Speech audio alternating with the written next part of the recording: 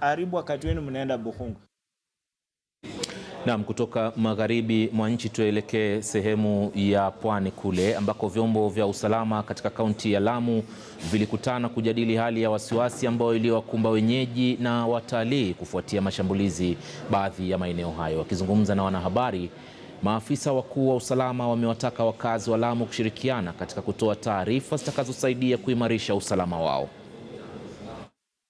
Kufuatia uvamizi wa msafara wa usafiri wa umma kisha ukafuatiwa na kambi ya kijeshi ya Simba huko Manda katika kaunti ya Lamu, wakazi wa Lamu wamejawa na wasiwasi kiasi cha kamati ya usalama kuitisha kikao ili kuimarisha mbinu za usalama.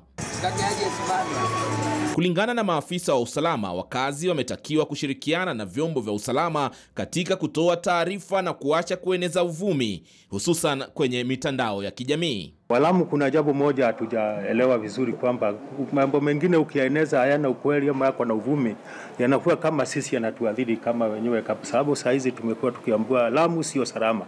Halafu ikawa sisi kwa mitandao sisi ndio tunaeneza, wewe sijui litendeka inatendeka, sisi wenyewe tunajikuta tuko isolated.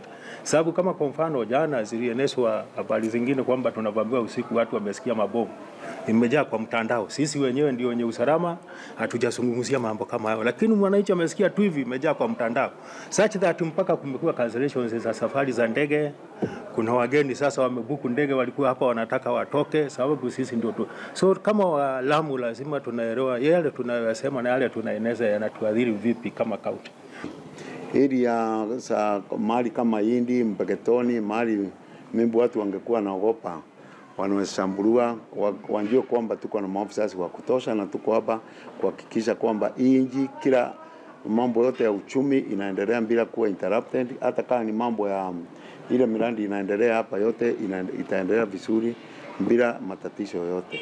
Lamu ni kaunti inayotegemea zaidi utalii na uvuvi, na hofu ya mashambulizi ya kigaidi ya hivi majuzi imeendelea kuwapa wasiwasi sio wenyeji pekee, bali hata watalii wanaozuru vivutio na hata wafanyi biashara mahoteli mbalimbali. Tayari kulingana na baadhi ya mahoteli, kuna wageni waliofutilia mbali ziara zao za kitalii kisiwani Lamu na kuabiri ndege na kutoka mjini humo. Uchumi wetu utaadhirika kwa njia kubwa.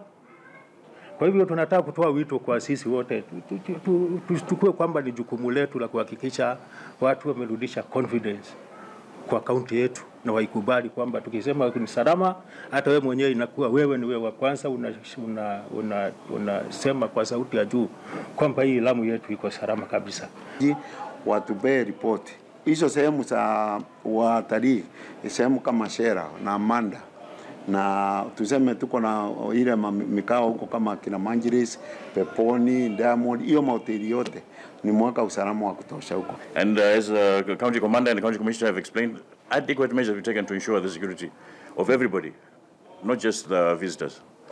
They should just enjoy the holiday. There's nothing that's going to happen to them.